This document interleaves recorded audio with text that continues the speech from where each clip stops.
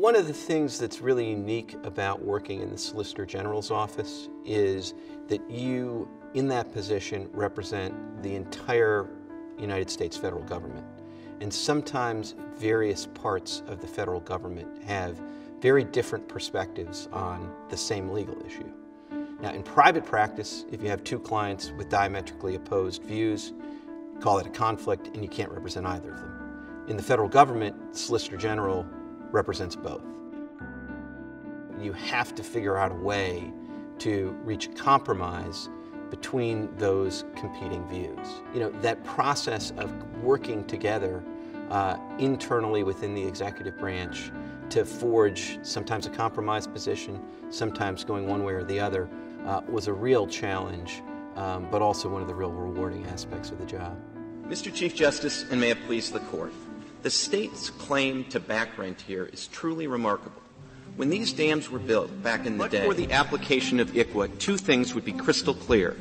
Section 13 of the Securities Act and its 3-year time limit plainly provides. This case involves the constitutionality of two congressional districts in North. So obviously on the Supreme Court right now you have a range of different approaches among the justices. And you have some, and obviously Justice Scalia really exemplified this, who are very focused on the text and the text alone.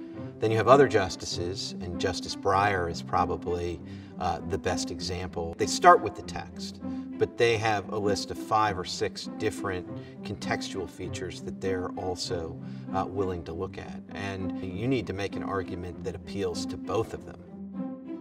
The Supreme Court is not going to let a lawyer get away with generalities or just hitting a broad theme. I mean, they're going to have lots of very specific questions, and they're going to want very specific answers.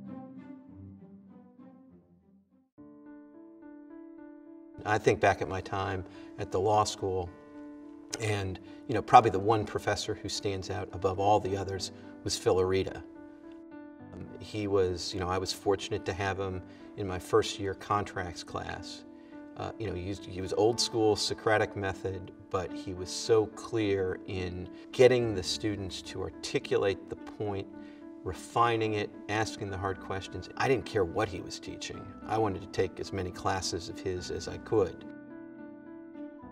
Sometimes in the law you are wrestling with very big issues, but to be able to address even those very big issues with a real clear focus, I think is something that really distinguishes the great professors and the great advocates from the very good professors and the very good advocates.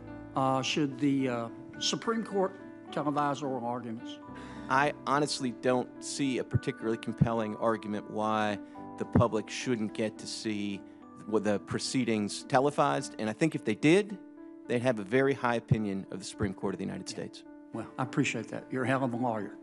The least intuitive career move I made was to go work on Capitol Hill for a couple of years after I had already started on my appellate practice route. It was the most counterintuitive move I made, and absolutely the best career move I made. Because a couple of years later, when they were looking to staff a new executive branch administration, they had lots of lawyers who were top of their class at great schools. They had some people who had a very political background. And they had a really tiny stack of resumes that had the academic background and a little bit of political experience in terms of working in the Senate or working on a campaign. And everybody wanted the resumes in the middle because there weren't very many of them. So don't be afraid to take a career move that some of your classmates think is a little crazy.